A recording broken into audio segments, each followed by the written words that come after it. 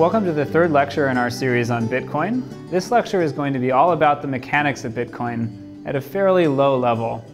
So whereas in the first two lectures we've talked at a relatively high level, in this lecture we're going to be trying to give it to you as real as possible. So look at real data structures, real scripts, try to learn the details and language of Bitcoin in a precise way to set up everything that we want to talk about for the remainder of the course.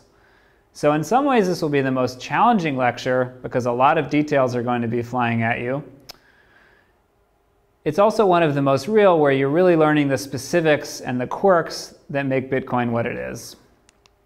So to recap where we left off last time, the Bitcoin consensus mechanism gives us an append-only ledger. So a data structure that we can only write to, and once data is written, it's there forever. And there's a decentralized protocol for establishing consensus about the value of that ledger. And the miners who perform that protocol are validating transactions, so making sure that transactions are well formed, that there aren't double spends, and that this thing can function as a currency. Although it's kind of funny because we assumed that a currency existed to motivate these miners. So in this lecture we'll be looking at the details of how we actually build that currency to make the miners make this whole process happen. All right, so we'll start by looking at transactions in Bitcoin. Transactions are really the fundamental building block which the whole currency is going to be based on. So remember, we have this ledger. The ledger is append only, so as time goes on we just add more and more units to it. We're going to take a simplified model here where instead of having blocks we just have individual transactions being added to the ledger one at a time. So how can we build a currency this way? So the first model you might think of, which is actually a lot of people's mental model for how Bitcoin works that we'll look at first, is that you'd have an account-based system. So you can add some transactions that create new coins and credit them to somebody. And then later you can transfer them and you just have a transaction that would say, we're moving 17 coins from Alice to Bob. That will be signed by Alice to authorize the transaction. And that's all the information that would be contained. Now backing this up, there would be some state that says that after Alice received 25 coins in the first transaction and then transferred 17 coins to Bob in the second transaction, Alice would have an account that is left with 8 Bitcoins. So now after that transfer from Alice to Bob, we can add some more transactions to the ledger. We'll say that Bob pays some Bitcoins to Charlie, Charlie pays some coins to Alice. And at this point, each participant, Alice, Bob, and Charlie, has an account with a different value in it, and those values are going to mutate each time we add a new transaction. Now the downside of this system, if we add a new transaction at the bottom here, is that we have to remember what the account balance is for each participant to figure out if this transaction is valid or not. Does Alice have the 15 coins that she's trying to transfer to David here? So sure enough, looking at this just with your naked eye, it's fairly hard to tell to do the mental arithmetic to figure out if Alice has enough money to transfer to David here. And in fact, to figure this out, you'd have to look backwards in time forever to see every transaction affecting Alice and whether or not her net balance at the time that she tries to transfer 15 coins to David is greater than 15 coins. Okay, so to tell if this transaction is valid or not, we have to figure out whether or not Alice has the 15 coins that she's trying to transfer to David. And to figure that out, we might have to look backwards forever to the beginning of time at every transaction that's ever involved Alice. Every time Alice has sent or received coins, we need to find all of those transactions and add them up to see if she really has the 15 coins that she's trying to transfer to David. And of course, we can make this a little bit more efficient with some data structures that track Alice's balance after each transaction. But that's going to require a lot of extra housekeeping besides the blockchain itself. And that's why Bitcoin isn't based on an account-based model like this. Instead, Bitcoin uses a ledger that just keeps track of transactions. So how does that work? So this is a transaction-based ledger, which is very close to Bitcoin. So now transactions explicitly specify a number of inputs and a number of outputs. And transactions also each have a unique identifier. So we'll start with transaction 1, which has no inputs because this is new currency being created, and an output of 25 coins going to Alice. And again, since this is a transaction where new coins are being created, there's no signature required here. Now, let's say that Alice wants to send some of those coins over to Bob. Well, now she has to explicitly refer to the previous transaction where these coins are coming from. So the input to this transaction will be output index 0 from transaction 1, which we can see from the very previous transaction in the log was a transaction that assigned 25 bitcoins to Alice. And now there are two outputs of this transaction. One of them is 17 coins to Bob, and one of them is 8 coins to Alice. And of course, this whole thing is signed by Alice so that we know that Alice actually wants to do this transaction. And now you might ask, why does Alice have to send money to herself here? She's taken the 25 coins that were assigned to her in transaction 1. She only wanted to pay 17 to Bob, and she has to have a new output where 8 coins are sent back to herself, possibly to a different key, but to herself. So this is what's called a change address. And the design here is that you always completely consume the output of a previous transaction. So there's no way to say I only need 17 coins from that previous output. You have to say I'm using all 25 coins from the previous output, but since you want to keep some, you just have a second output that sends some of the coins back to yourself, which is called a change address. Now, let's say that we keep going with this system, and now we add a new transaction, and we ask ourselves again, is this new transaction valid? Now it's much easier to look at the blockchain and figure out whether or not this transaction is valid, because we know exactly which input to look at. So we just need to go to transaction 2, output 1, and verify that there's enough money there and that it hasn't been sent already. And of course, we can look back and say, yes, that second output of transaction 2 went to Alice with 8 coins. Therefore, it's enough to cover the outputs of this transaction.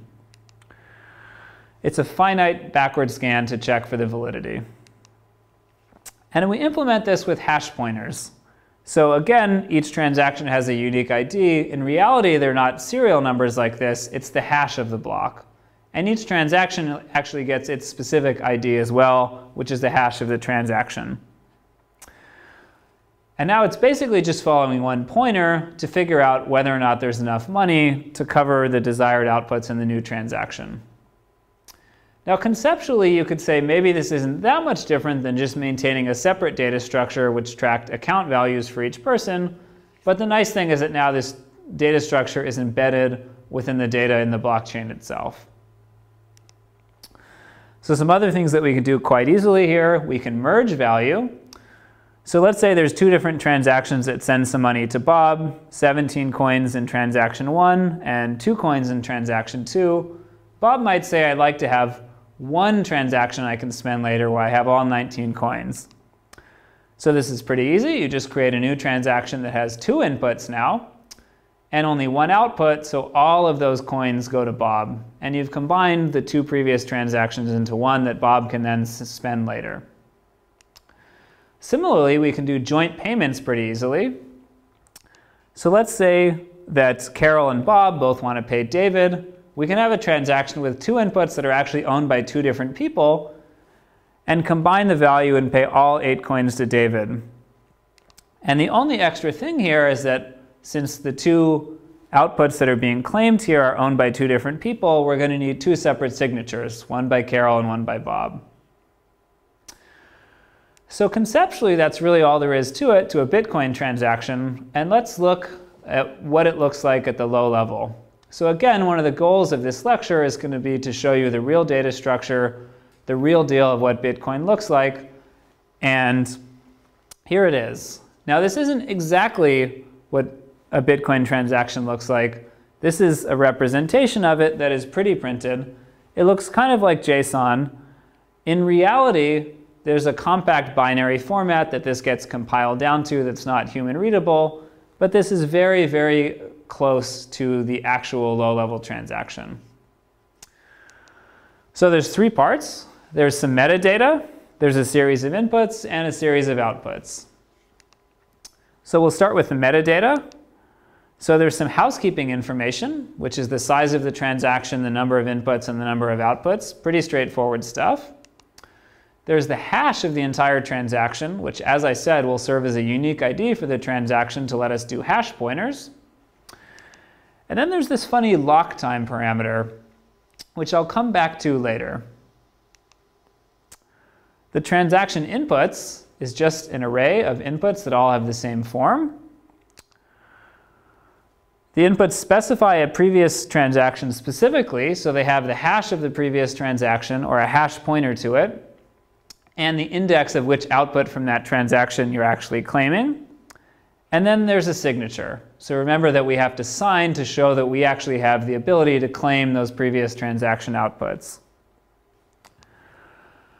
And now the outputs have just two things. They have a value, so each output can have a different value. The sum of all the outputs has to be less than the sum of all the inputs.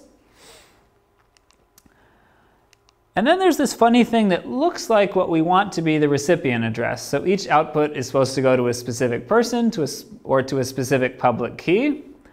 And there is some stuff in there that looks like it's the hash of a public key. But there's also some other stuff that looks like a script. And in fact, it is a script, and we'll talk more about that very soon.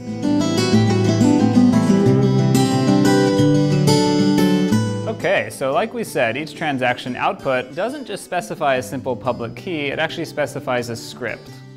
So what do I mean by that? What is a script, and why do we use scripts? In this section, we're going to talk about what the Bitcoin scripting language is, and why script is used instead of simply assigning a public key. Okay, so to understand scripts, I think the easiest way is by an example. And we'll take as an example the most common script in Bitcoin, which is to redeem a previous transaction by signing with the correct public key. So this is what the output address would look like in that case. The output address is really a script. And in this case, the script is going to have 4 instructions. So what happens to this script? Who runs it? How does this script indicate who has the ability to spend these coins? The secret is that the input address is also a script. So that's a bit of script that you combine with the output address. You simply concatenate them. And that gets you one script that has to run successfully in order to claim a Bitcoin. So traditionally, these two scripts are called script sig and script pub key. And that's because in the simplest case, the output script just specifies a public key, and the input script specifies a signature with that public key. When a transaction is being validated, the two scripts get pasted together, they get run, and if the concatenated script can run without any errors, this is considered a valid transaction. So where did this scripting language come from? It doesn't really have a proper name. It's just called Script, or the Bitcoin scripting language, and it was built specifically for Bitcoin. It was probably most inspired by a language called Forth, which is an old stack-based simple programming language. But you don't need to understand Forth to understand Bitcoin scripting. The key design properties here were to have something that was quite simple, quite compact, but yet had support for pretty sophisticated cryptography. So there are special purpose instructions to compute hash functions and to compute signatures and verify signatures. And this is a stack-based language. And you may have never seen a stack-based language before in your life, but I'll explain on the next slide what that means and why that was chosen.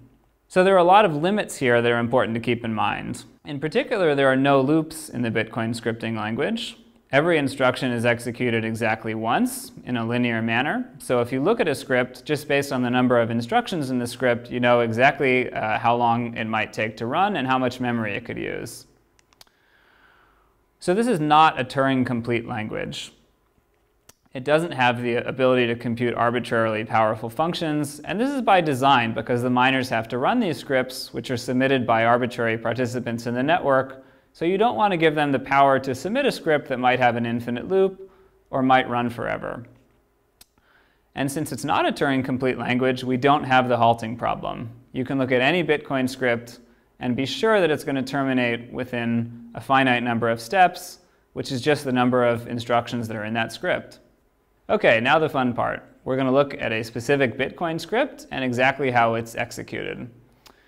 This is the same example as before. This is the most common script in Bitcoin.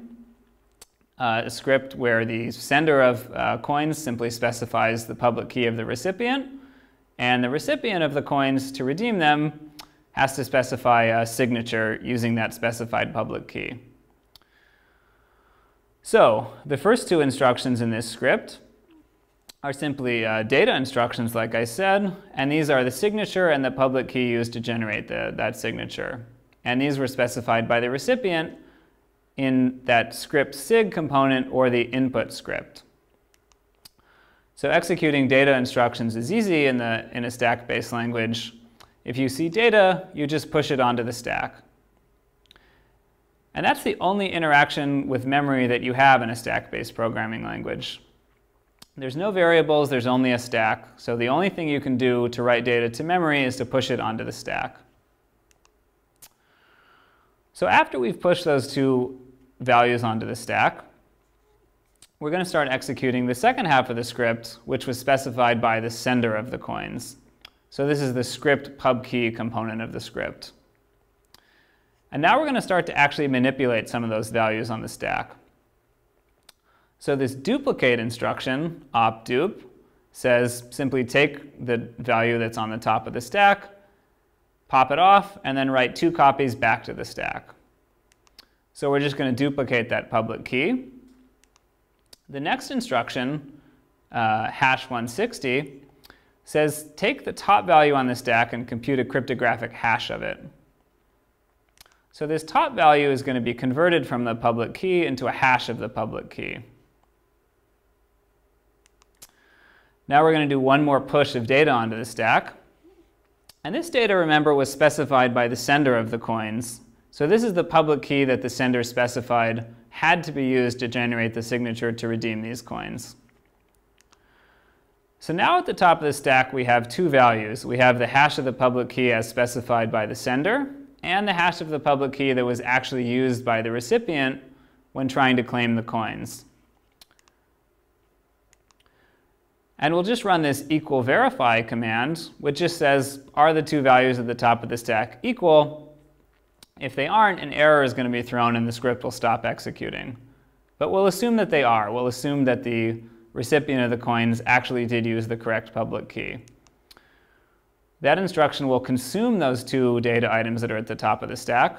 So now we're left with 2 data items on the stack, a signature and a public key. And we've already checked that the public key was the right public key that was specified by the sender of these coins. And now we want to check that the signature is actually valid. So this is where the power of the Bitcoin scripting language really comes into play. There's one instruction here that lets you verify a signature. So it's easy to write scripts that do signature verification without calling any special library to check the signatures. That's all built into the Bitcoin scripting language. Now, one thing I haven't told you is what is this actually a signature of? What was the input to the signature function? And it turns out there's only one thing you can sign in Bitcoin, which is an entire transaction. So this check sig instruction is going to verify that the entire transaction was successfully signed.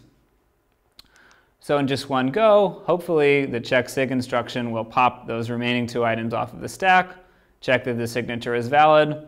And now we've executed every instruction in the script. There's nothing left on the stack. And if we haven't had any errors, the output of this script will be a simple yes.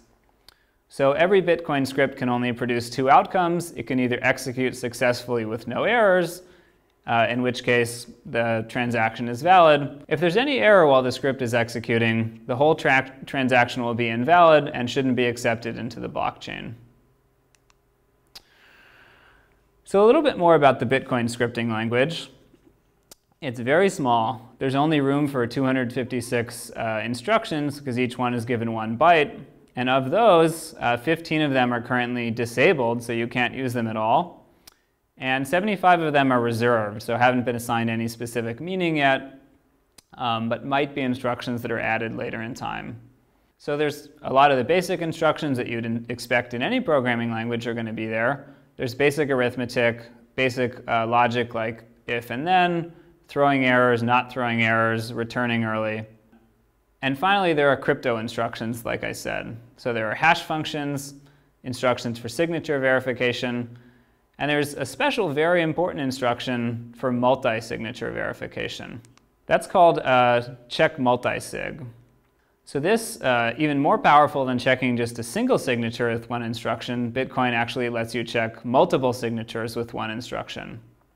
So with multisig, you specify n public keys, and you specify a parameter t, or a threshold.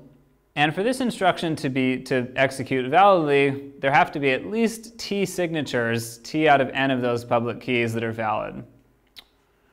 So we'll show some examples of what you'd use multisig for in a second, but this is quite a powerful primitive that in a compact way in the Bitcoin scripting language, you can express the concept that t out of n of these public keys must sign in order for this transaction to be valid.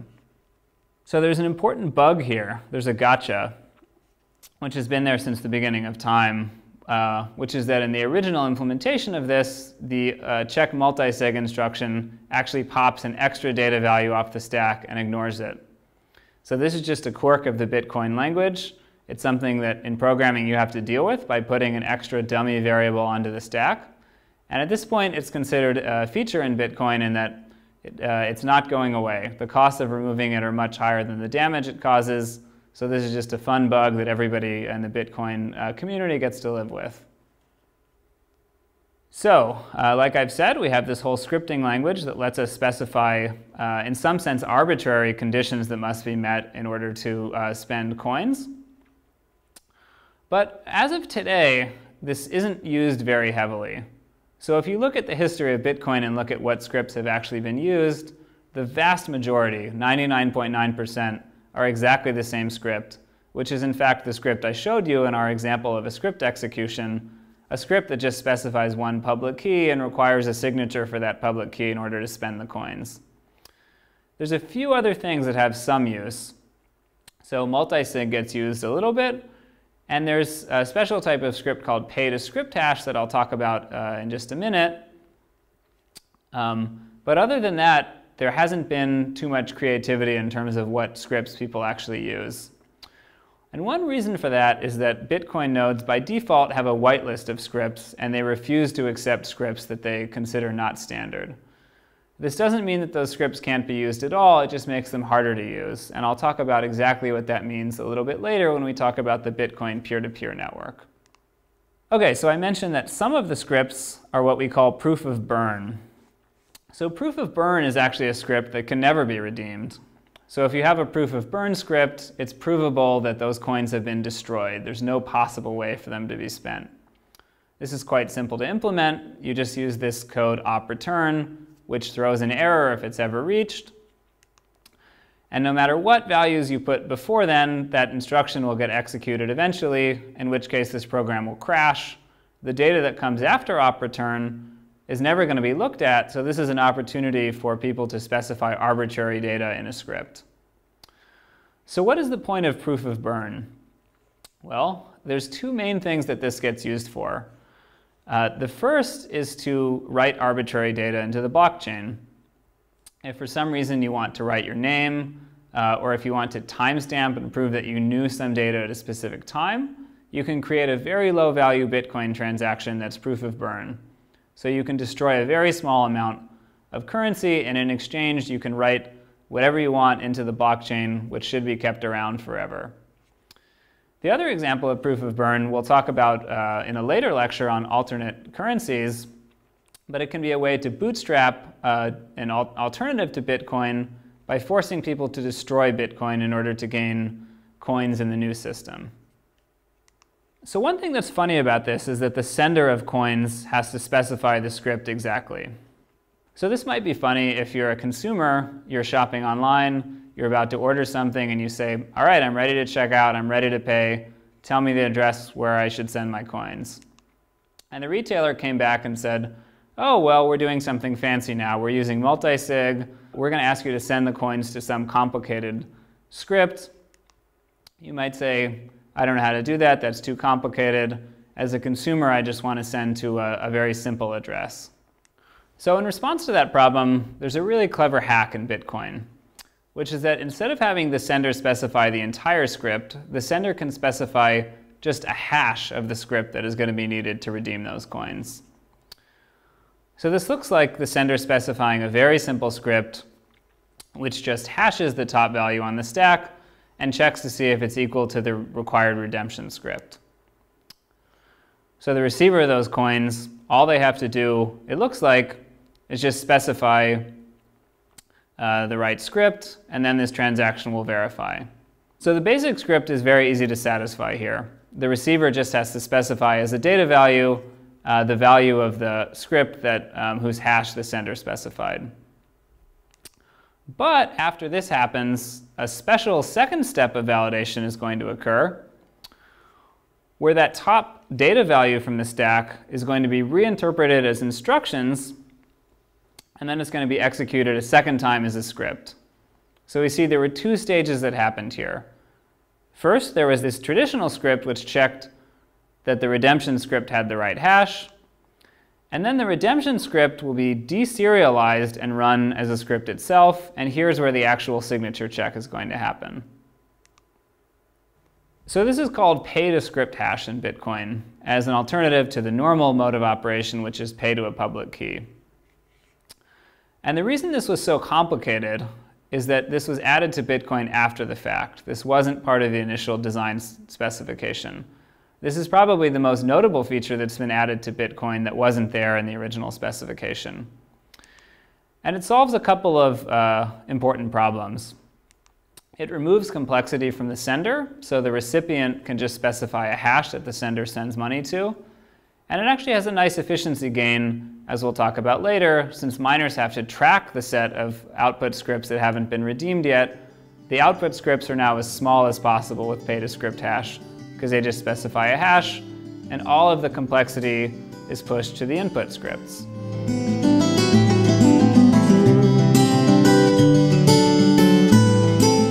So we've just invested the effort to understand Bitcoin scripts a little bit, but I haven't really shown you what's so cool about Bitcoin scripts yet. It turns out you can do quite a lot of neat things that will justify the complexity of having a scripting language instead of just specifying public keys.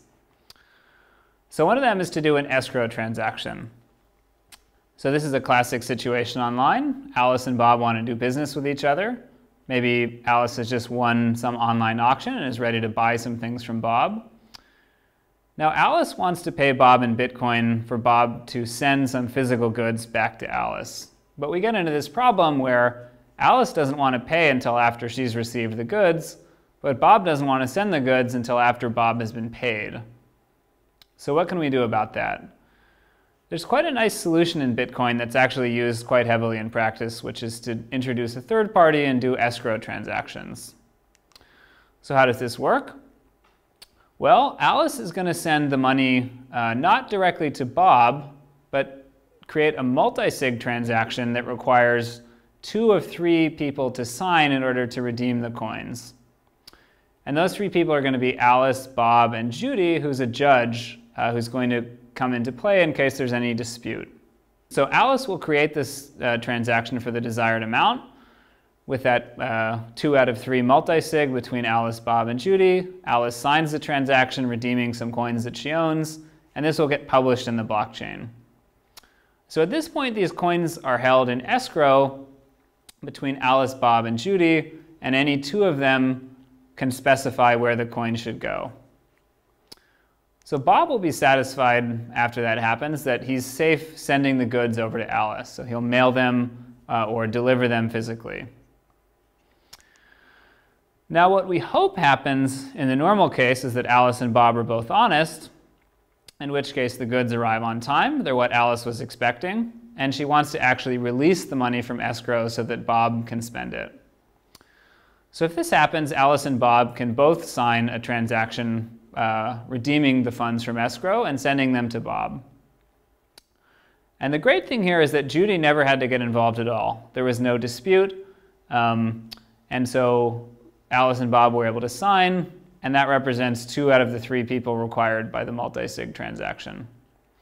So in the normal case, this isn't that much less efficient than Alice just sending Bob the money. it requires just one extra transaction on the blockchain. Now, what would have happened if Bob didn't actually send the goods? Or if he tried to send them and they were lost in the mail? Maybe he sent the wrong size. Alice now doesn't want to pay Bob because she thinks that she got cheated and she wants to get her money back. So Alice and Bob are definitely not both going to sign a transaction that releases the money to Bob, but Bob's also not going to sign a transaction that releases the money back to Alice because he may be denying Alice's claim of fraud here. So now we're going to have to get Judy involved. Judy's going to have to decide which of these two people was honest, which one doesn't deserve the money. And if Judy decides that Bob cheated, Judy will be willing to sign a transaction along with Alice, sending the money from escrow back to Alice. So Alice and Judy can get together. That's 2 of the 3 required signatures, and Alice can get her money back. And of course, Judy would have the opportunity to rule in the other direction. If Judy thinks that Alice is at fault here and Alice is simply refusing to pay when she should, Judy can sign a transaction with Bob, sending the money to Bob. So Judy essentially has full control here, but the nice thing is that she won't have to be involved unless there's a dispute. Another cool application is what are called green addresses. So the problem here is that Alice wants to pay Bob, and Bob's offline. So Bob can't go and look at the blockchain to see if a transaction that Alice is sending is actually there. Maybe Bob simply doesn't have the time to go and look at the blockchain and wait for the transaction to be confirmed. Remember that normally we want a transaction to be in the blockchain and be confirmed by 6 blocks, which takes up to an hour before we trust that it's really in the blockchain. Or maybe Bob is just in a Faraday cage and doesn't have any connection to the internet at all, so Bob is never going to be able to check the blockchain. This would be the case, say, if Bob is a person selling food on the street.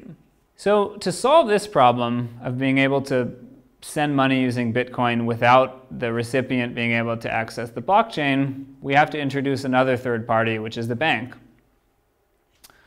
So Alice is going to talk to her bank and say, hey, it's me, Alice. I'm your loyal customer. Here's my card or my identification.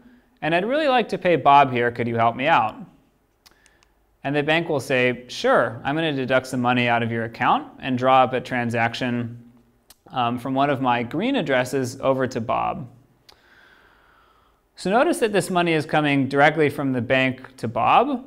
Some of the money, of course, in a change address is going back to the bank, maybe.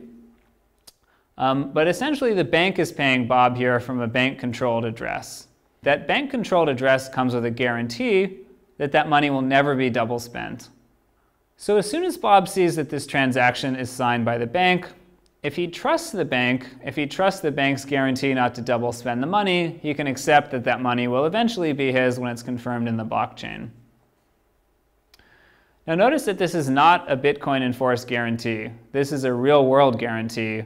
So Bob has to trust that the bank in the real world is doing a business and cares about their reputation and won't double spend for that reason. And the bank will be able to say, you can look at my history, I've been using this green address for a long time and I've never double spent, therefore I'm very unlikely to do so in the future. Of course, if the bank ever does double spend, trust in this whole system is going to collapse pretty quickly. And in fact, the 2 most prominent online services that implemented green addresses, which were InstaWallet and Mt. Gox, both ended up collapsing. So for that reason, green addresses aren't used as much in Bitcoin as when they were first proposed. People were really excited and thought this was a great idea and a way to do payments more quickly and without accessing the blockchain. Now people are actually quite nervous about this idea. And they're worried that this puts too much trust in the bank. As a result, this isn't used that much in practice, even though it's a cool protocol.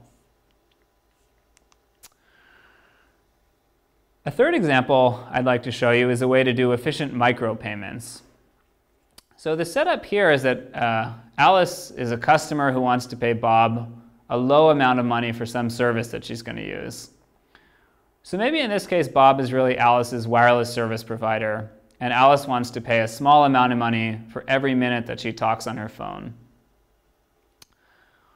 Now you can see why a solution that won't work here is to simply create a Bitcoin transaction every minute that Alice speaks on the phone. That's going to create too many transactions, there will be too many transaction fees, and nobody's happy about that.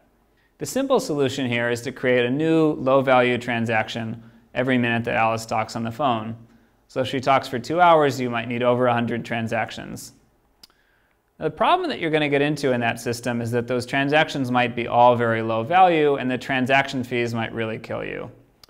So if the value of each one of these transactions is on the order of what the transaction fees are, you're going to be paying quite a high cost to do this. So what we would like is if you can combine all these small payments into one big payment at the end. And there's actually a neat way to do this with serial micropayments.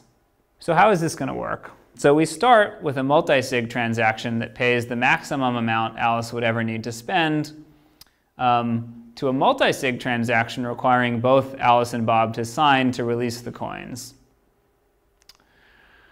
Now, after the first minute that Alice has used the service, or the first time Alice needs to make a micropayment, she signs a transaction spending those coins that were sent to the multi-sig address, sending one coin to Bob and returning the rest to Alice.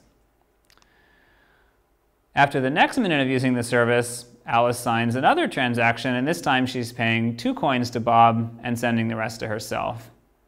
And notice that these are just signed by Alice. They haven't been signed by Bob yet. Alice is going to keep sending these transactions to Bob every minute that she uses the service. Notice that these aren't getting published in the blockchain, they're just getting sent from Alice to Bob. Eventually, Alice is going to finish using the service, in which case she'll tell Bob, "I'm done, you can cut off the service, I'm not going to pay you anymore." And Bob's going to say, "Great, I'll disconnect your service, and I'm going to take that last transaction that you sent me, and I'm also going to sign that and publish that to the blockchain." So since each transaction was paying Bob a little bit more and Alice a little bit less, whatever the final one is what Bob is going to choose to actually redeem, paying him for the service that he was provided and giving the rest of the money back to Alice. And the great thing is that all those transactions that Alice signed along the way won't make it to the blockchain. Bob doesn't have to sign them. They'll just get discarded. So technically, all of these transactions are double spends. So unlike the case with green addresses, where we were specifically trying to avoid double spends with a strong guarantee, with this micropayment protocol, we're actually generating a huge amount of potential double spends. Although in practice, if both parties are operating normally, Bob will never sign any transaction but the last one, in which case the blockchain won't actually see any attempt at a double spend. Now there's one more detail here, if you stop and think for a second, which is somewhat tricky to deal with. What if Bob never signs the last transaction? He may just say, "I'm happy to let the coins sit there in escrow forever," in which case maybe the coins won't move, but Alice will be out the full value that she paid at the beginning. So there's a very clever way to avoid this problem using a feature that I described earlier but haven't explained yet, which I'll need to introduce now. And that feature is called lock time.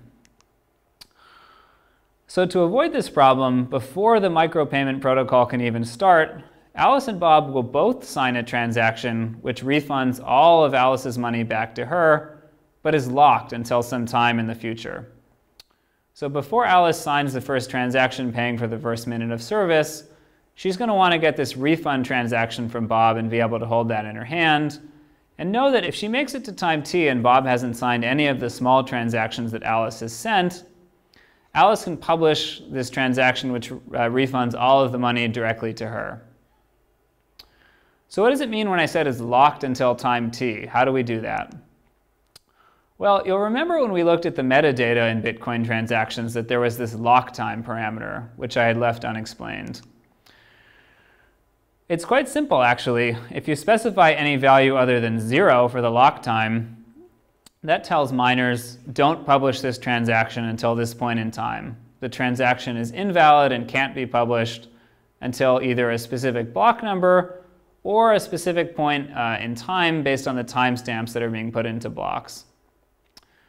So this is a way of preparing a transaction that can only be spent in the future if something else doesn't happen. And it works quite nicely in that micropayments protocol as a safety valve for Alice to know that if Bob never signs, eventually she'll be able to get her money back. So hopefully those examples have shown you that you can do some pretty neat stuff with Bitcoin scripts. Those are just 3 examples that are the most practical and simple to explain, but there are a lot of other things that people have looked into doing. One of them is multiplayer lotteries, which is a very complicated multi-step protocol with a lot of transactions with different lock times. There are escrows in case people cheat, but you can actually run a fair multi-party lottery over Bitcoin using just the scripting language, which is really neat. There are other things, like you can pay someone if they know the pre-image of a hash, so you can try to pay somebody to do some brute force work for you. And there are a couple of neat protocols for different people to get their coins together and mix them so that it's harder to trace who owns which coin. And we'll talk about that a lot more in our lecture on anonymity. So the general term for contracts like this is smart contracts, which means that the contracts actually have some technical enforcement of something that used to be enforced through things like laws or courts of arbitration. So it's a really cool feature of Bitcoin that we can use scripts, and we can use the miners, and we can use transaction validation to enforce things like escrow or the micropayment protocol. And you don't have to rely on any centralized authority to actually enforce these contracts. Now, the whole field of smart contracts goes quite deep. There's a lot more smart contracts people would like to apply, a lot of which you unfortunately can't build with the Bitcoin script today. So the Bitcoin script is fairly limited in the types of things that you can address. There's a lot of smart contracts people wish they could build that either are impossible or nobody has come up with a way to do it yet. But you can do quite a few interesting smart contracts with the Bitcoin script.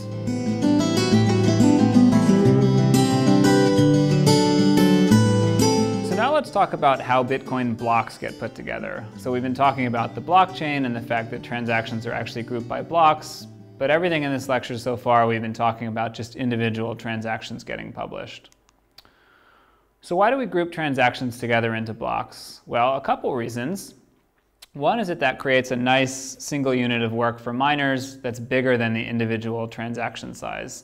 So if the miners had to do work and do hashing and add metadata for every transaction in the system, that would provide too much overhead. It also makes the hash chain of blocks shorter, because we only need one block for a large number of transactions. And that's going to make it easier for us to verify the blockchain data structure.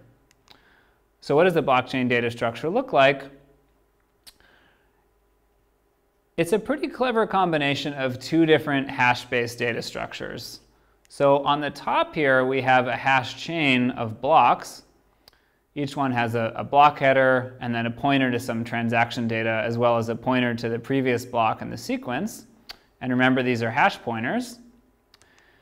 And then we have a tree of all of the transactions that are included in each block. So this is a hash tree, or what's called a Merkle tree, which commits to all of the transactions in the block in quite an efficient way. So it's easy to provide just the path through the tree, which will be logarithmic in size, to prove that that transaction is included in a specific block. So that's the high-level idea behind a block. What does it look like in practice at the low level? So we'll do another deep dive into the actual data here. So this is what a Bitcoin block looks like. There's what's called the block header, which has all of the metadata for that block. And then there's that Merkle tree of transactions. So basically a long list of transactions. All of the hashes are arranged in this tree structure, which gives you the ability to efficiently prove which transactions are included in a block. The most important part, of course, is the header, which mostly has information related to the mining puzzle, which was talked about in the lecture on consensus, and we'll revisit in the lecture on mining. But recall that the most important thing here is that the hash of the block header has to start with a large number of zeros for the block to be valid. And then there's some other data to make that happen. There's a nonce that miners can change. There's a timestamp. There's a indication of how difficult this block was to find. That's all stored in the header. And the important thing is that the header is the only thing that's hashed during mining. So to verify that that chain of blocks, all you need to do is look at the headers. And the only transaction data that's included in the header is that one root of the transaction tree. So that's this Merkle root parameter. The other thing that's interesting about blocks is that they have one special transaction in the Merkle tree, which is unlike all the other transactions we looked at before. And this is the Coinbase transaction. So this is where the creation of new coins in Bitcoin happens. It mostly looks like a normal transaction with a few exceptions. So the value of this transaction is going to be equal to currently a little over 25 Bitcoins. As we discussed, this is a flat mining reward, which is set by the system and which is halving every 4 years. In practice, it will be a little bit more than 25 Bitcoin because it also gets to include the transaction fees collected from every transaction included in the block. So the pointer to the output transaction that this Coinbase transaction is receiving is a null pointer. It's a hash of all zeros. And this is an indication that since this is the creation of new coins, there is no antecedent. There's no previous transaction that's being consumed to create these coins. And there's also this special Coinbase parameter. And the Coinbase parameter is completely arbitrary. The miners can put whatever they want in there. So famously, in the very first block ever mined in Bitcoin, the Coinbase parameter had a quote from the newspaper. It had a quote from the Times of London describing a story involving the chancellor bailing out banks, which was both a political commentary on the motivation for starting Bitcoin and served as a commitment that Bitcoin, the first block, was obviously mined after this newspaper came out. But since then, miners are free to put whatever they want in the Coinbase parameter. It's been used as a place to put some arbitrary data for different reasons, to signal support by miners for different new features, but there's no actual limits on what miners can put in there. So with both the block format and the transaction format that we described earlier, the best way to learn it is to just see for yourself. So there's a lot of websites that make this data accessible. This is a screenshot from blockchain.info, which I found very helpful myself in understanding and exploring what's going on at a low level in Bitcoin. There are a lot of other websites that do a great job of making this information accessible. So you can look at the graph of transactions, see which transactions redeem which other transactions, look for transactions with complicated scripts. You can look at the block structure and see how blocks refer to other blocks. It's all available online because, again, the Bitcoin is a public data structure, so a lot of different people have put very pretty wrappers around this to explore it graphically. So we've been talking about the ability for participants to publish a transaction and get it into the blockchain as if this happens by magic. Of course, it doesn't happen by magic in the real world. It happens through the Bitcoin network. So what is a Bitcoin network? It's a peer-to-peer network, so it inherits a lot of ideas from peer-to-peer networks that have been proposed for all sorts of other purposes. It's a peer-to-peer network where all nodes are equal. There's no hierarchy, there's no centralized special nodes, no master nodes. Every node on Bitcoin is an equal peer. It runs over TCP, it has a random topology, so there's random nodes are paired with random other nodes. And new nodes can come in any time. So you can download the Bitcoin client today, you can spin your computer up as a node, and you'll be a participating Bitcoin node with equal rights and capabilities as every other node on the Bitcoin network. Now the network is very dynamic, it changes over time, nodes are coming and going all the time, although there's actually no explicit way to leave the network. Instead, if you don't hear from a node for a while, 3 hours is the amount that's hard-coded into the common clients. People eventually start to forget you, so it gracefully handles nodes going offline. So what does that mean that you can simply join the Bitcoin peer-to-peer network at any time?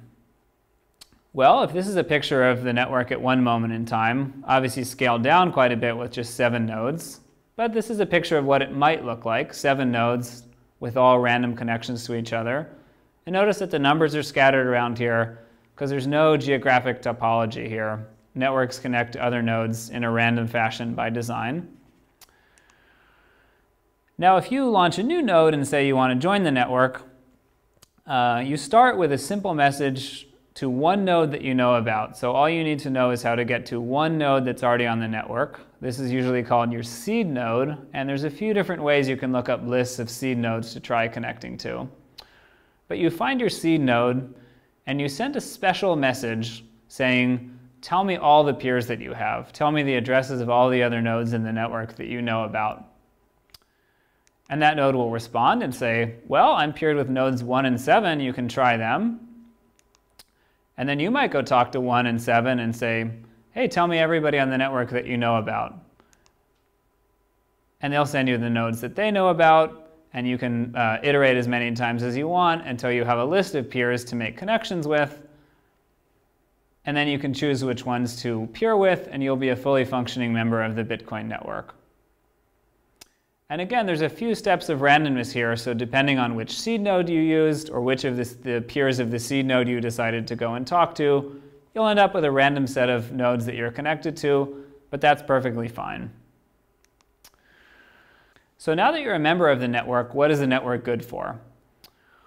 Well, the network maintains the blockchain, so if you want to publish a transaction, you want to get the entire network to hear about it. And there's a simple flooding algorithm to make this happen. So let's say that node 4 here hears about a new transaction. So Alice wants to pay Bob some money. Alice creates a Bitcoin transaction and submits it to node 4.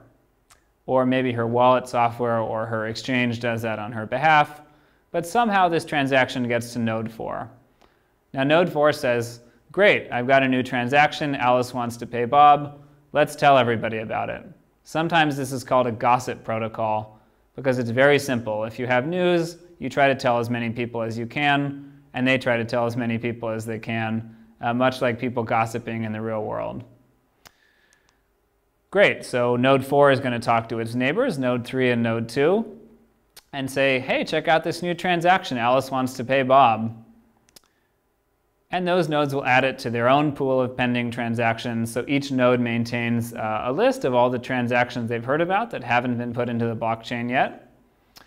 And then they can decide to forward that onto other nodes. So 3 is going to talk to its neighbors and say, new transaction for you. Alice wants to pay Bob. That'll end up in their transaction pools and so on. And we want to make sure that this process doesn't go on forever. So let's say that node 2 comes along later and tries to tell node 7, hey, new transaction, Alice wants to pay Bob. Node 7 is going to say, that's all right, node 2, I've already heard about that. I already got it in my memory pool. I don't need to forward it further. So eventually this thing has to stop because every node will have heard about the new transaction and they won't forward it anymore. And remember, every transaction is identified uniquely by its hash. So each node can tell they've seen that hash before and that they don't need to keep forwarding that transaction, so it won't loop around the network forever. So how do nodes decide when they hear about a new transaction whether or not they should propagate it? The most important thing they do is they check to see, given their view of the blockchain, whether or not this transaction is valid. So they do all the transaction validation we talked about earlier. They run the script, they see that the script checks out, they see that the coins that are being redeemed here haven't already been spent. And if all of that checks out, then this looks like a valid transaction that they should try to relay.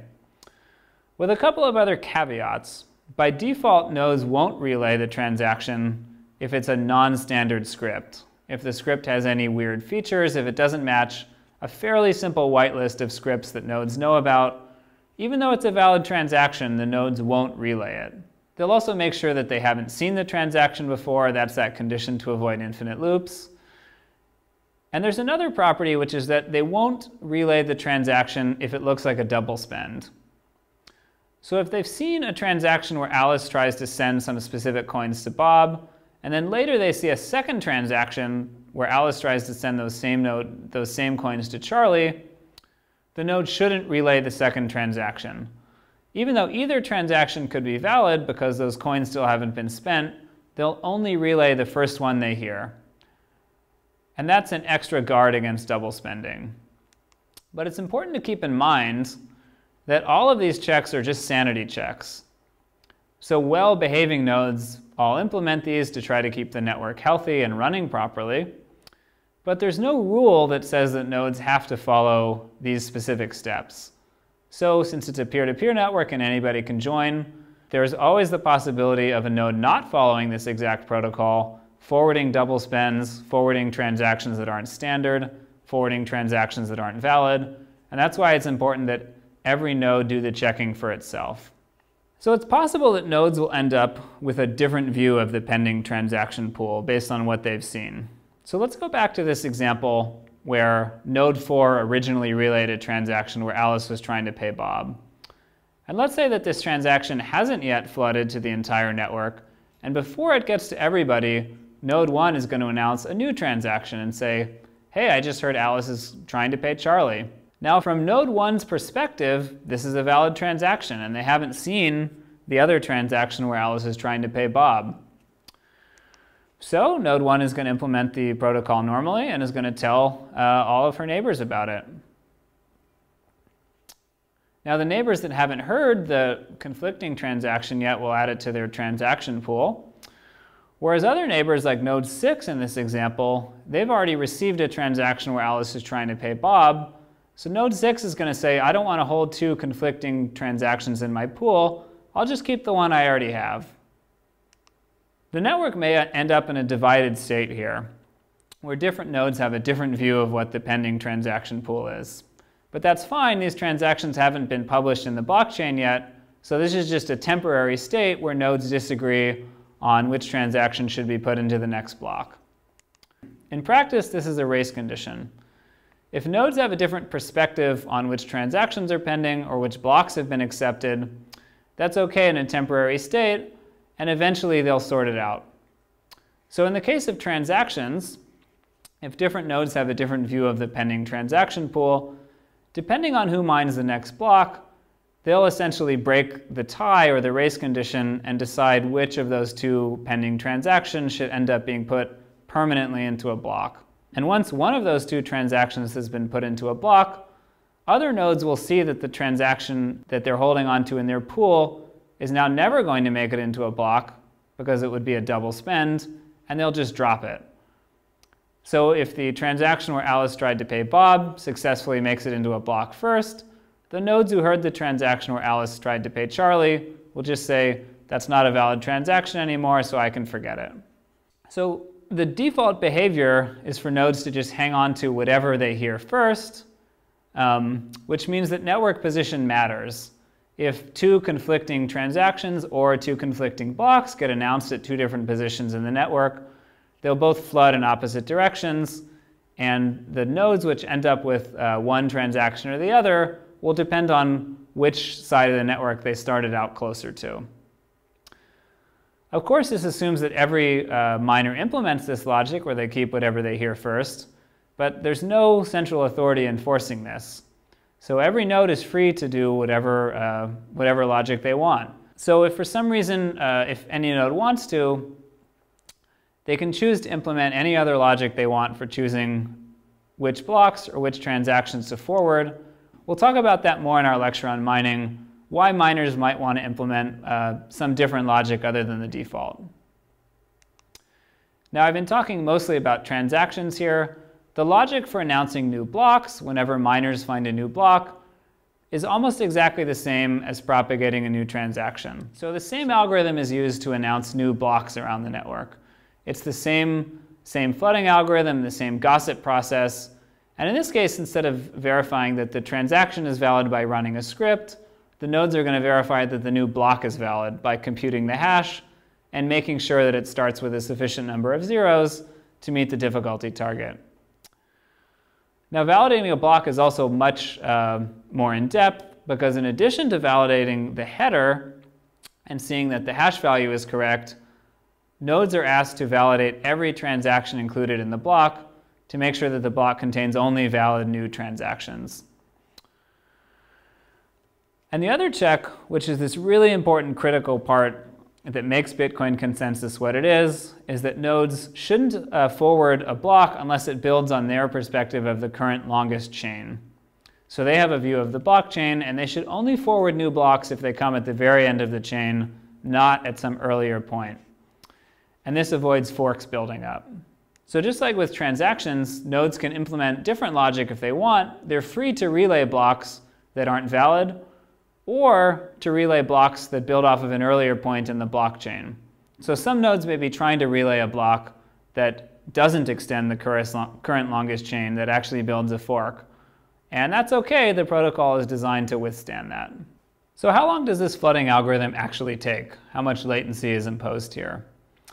This is a graph showing the average time for new blocks to propagate to every node in the network. And the 3 lines show the 25th, the 50th, and the 75th percentile of how long it takes for a new block to reach every node in the network.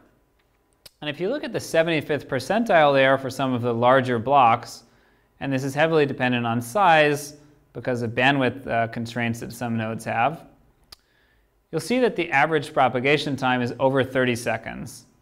So this shows that this isn't a particularly efficient protocol. On the internet, 30 seconds is a pretty long time for people to hear about something. The reason it takes so long is because the protocol is not very efficient. It wasn't designed to be efficient, it was designed to be simple and to have no structure so that every node is equal and they can come and go at every time. And as a result, the topology may not be optimized for fast communication. A block may need to go through many nodes before it reaches some of the most distant nodes in the network. Whereas if you design the network top-down for efficiency, you would design it to make sure that the path between any 2 nodes was very short. For Bitcoin, it's more important to have a decentralized structure where all nodes are equal, even if that means that the propagation time can be over 30 seconds in some cases. So how big is a Bitcoin network? Well, there's no official statistics anywhere because, again, there's no central authority overseeing it. It's simply whatever the nodes participating, they are the Bitcoin network. So it's impossible to measure exactly, and it's changing all the time. But a number of researchers have looked into this and tried to come up with estimates. On the high end, some researchers have said that over 1 million IP addresses in a given month will at some point be running the Bitcoin protocol and acting at least temporarily as a Bitcoin node. But if you look at full nodes that are actually permanently connected and are fully validating every transaction they hear and running the full protocol, it's only about 5 or 10,000, which may be a surprisingly low number. And in fact, that number may be dropping. There's no evidence that the number of fully validating nodes is going up, and there's some concern that the number of fully validating nodes is actually going down. So to be a fully validating node, you want to stay permanently connected so that you hear about all data. The longer you're offline, the more catch-up you're going to have to do to hear about all the transactions you missed. And you're going to have to store the entire blockchain. You'll also need a pretty active network connection so that you can hear every new transaction and forward it to your peers. So you can see the growth over time here. And currently it takes about 20 gigabytes to store the entire blockchain, which isn't too bad. If you have a few years old PC with an active network connection, you have what it takes to be a fully validating node. Although you basically need to dedicate that machine to doing that and not much else. Fully validating nodes maintain the entire set of unspent transaction outputs. So every coin that's available to be spent, and remember, those are just unspent output transactions, ideally you'd like to store this in RAM so that when you hear a new proposed transaction on the network, you can quickly check the transaction that it's attempting to claim, run the script, and see if the signature is valid. So currently there are about 12 million unspent transactions, and that's out of 44 million transactions that have ever been proposed. So fortunately, that's still small enough to fit in less than a gigabyte of RAM in an efficient data structure, so that if you're running a fully validating node, every time you hear about a new transaction, you can quickly check, run the redemption script, and see that this is a valid transaction that you should put in your pending transaction pool. So in contrast to being a fully validating node, there are lightweight nodes, also called thin clients or simple payment verification clients. This is actually the vast majority of nodes on the Bitcoin network. And the difference here is that these nodes aren't attempting to store the entire blockchain. They only store the pieces that they need to verify some specific transactions that they care about. So for example, if you run a wallet, your wallet might want to be a simple payment verification node. And if somebody sends money to you, you'll act as a node. You'll download the bits of the blockchain that you need to verify that the person sending you the money actually owned it and that the transaction sending it to you actually gets included in the blockchain, but you won't care about the thousands of other transactions going on that don't affect you. Now, an SPV client like this won't have the full security level of being a fully validating node. And the reason is that when they hear a new block, the only thing they can check is the block header. They can check to see that the block was difficult to mine, but they can't check to see that every transaction included in that block is actually valid because they don't have the entire previous blockchain. They don't know the entire unspent transaction output set. They can only validate the transactions that actually affect them. So they're essentially trusting the fully validating nodes to have validated all the other transactions that are out there. So this isn't a bad security trade-off. You're assuming there are fully validating nodes out there that are doing the hard work, and that if miners went through the trouble to mine this block, which is a really expensive process, they probably also did some validation to make sure that this block wouldn't be rejected. And the cost savings of being an SPV node are huge. It's about 1,000 times smaller to just store block headers than to store all of the previous transactions. So instead of storing about 20 gigabytes of data, you're down to about 20 megabytes, which is something that almost anybody on a PC or even on a phone can store and act as a limited node in the Bitcoin network. So how many different implementations are out there?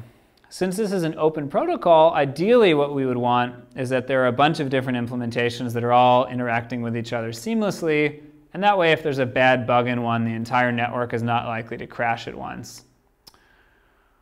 So the good news is that the protocol has been successfully re-implemented. There are a couple of different implementations out there. There are implementations in Java, in C++, in Go, and people are working on quite a few others. But about 90% of the nodes on the network are running the core Bitcoin library written in C++, where the core Bitcoin developers work, some of which are previous out-of-date versions that haven't been updated, but most are some variation of this one common client. So this might be a risk to the network. If there was some bad software bug that caused all of those nodes to crash, you would knock the majority of the network offline. There's also one other client which people are quite curious to study, although isn't actually run anymore, which is the original Satoshi client. So this is the code that was written with the very first version of Bitcoin that was released. As far as I know, nobody is running that on the actual network anymore. So famously, the code was very bizarrely written, very brilliantly written in a lot of ways, but also very difficult to maintain. So that client is basically a historical curiosity now. So finally, we'll talk about some built-in limitations to the Bitcoin protocol and why it's challenging to actually improve them. There are a lot of hard-coded constants that are implemented into the Bitcoin protocol, which were chosen when Bitcoin was proposed in 2009, before we really had any idea that it might grow into this globally important currency. So the most important limits are probably the limits on the average time per block, the size of blocks, the number of signature operations in a block, and the divisibility of the currency. The limitations on the total number of Bitcoins in existence, as well as the structure of the mining rewards, are very likely to never be changed because the economic implications of changing them are too great. Miners have invested a lot of real-world resources into becoming miners, assuming that Bitcoin rewards would take a certain shape and that the limited supply of Bitcoins would remain the way it's been planned. So if you change that, that would have large financial implications for people. So for that reason, the community has basically agreed that those values, whether or not they were wisely chosen, we're basically stuck with. Some other changes you'd like to make seem like they would make everybody better off. Things about Bitcoin that just weren't quite properly designed at the beginning, but are also hard to change. The main aspect of Bitcoin that people are worried about and would probably like to change if they had time to design it over again are limits that affect the throughput of the system. How many transactions can the Bitcoin network process per second? So this limitation comes from the hard-coded limit on the size of blocks. Each block is limited to 1,000,000 bytes. And each transaction has to be at least 250 bytes. So if you divide through and the fact that blocks are found every 10 minutes, you're left with about 7 transactions per second, which is all that the Bitcoin network can handle. And it seems like tweaking those numbers would be very easy. It's just one constant in a file somewhere that you'd have to change. It would actually be very hard to change this in practice for reasons that will become clear in a few seconds. So how does 7 transactions per second compare? Well, if you went down to the offices of Visa and told them I'm proposing a new payment system that can handle 7 transactions per second, they would probably tell you, that's terrible, and then they would laugh and throw you out the door. They've been working for a long time to build a payment network that goes way bigger than this. So it's said that Visa handles on average about 2,000 transactions per second around the world. And on the busiest times, so think the Saturday before Christmas when everybody's out shopping and swiping a credit card, the Visa network can handle about 10,000 transactions per second. And other payment card networks are similarly big. You can also look at PayPal, which is not as big or as old as Visa, but even PayPal can handle 100 transactions per second at peak times, so an order of magnitude more than Bitcoin. Another limitation that people are worried about in the long term is that the cryptography in Bitcoin is fixed. There's only a couple of hash algorithms, and there's only one signature algorithm, which is elliptic curve DSA, over a specific elliptic curve called SEC-P256.